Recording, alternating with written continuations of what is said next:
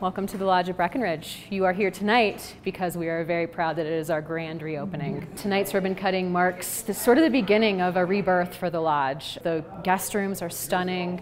The restaurant is amazing, featuring really spectacular food to go along with the spectacular views. The restaurant is Traverse Restaurant and Bar.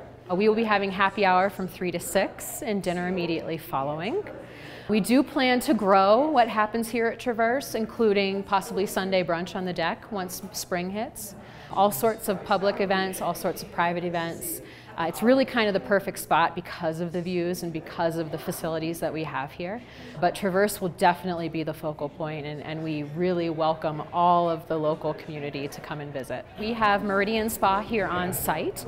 There is a discount for guests who are staying here at the hotel, but the facilities are open to the public. If you're here, you can hang out in Traverse, hang out at the hot tubs that are outside on the deck, get a spa treatment. It's a really cool kind of complete package. The Lodge at Breckenridge is located in the town of Breckenridge, just about 2 miles up Boreas Pass from town.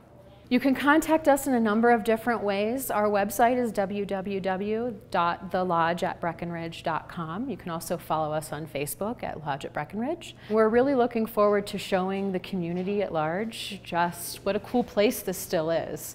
And even though it's been gone for such a long time, that it still has that spark.